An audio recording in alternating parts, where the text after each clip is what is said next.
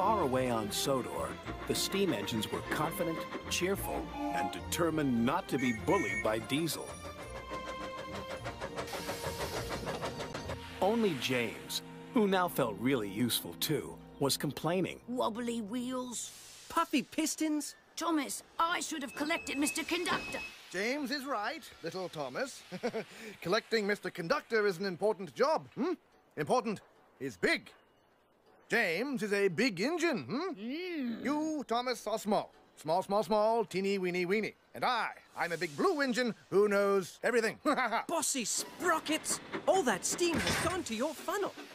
Hey, there they are. We'll fix their wagons. I'm not good at backing up. Me neither. What's important is to stand up on our own wheels to Diesel. Toby's right.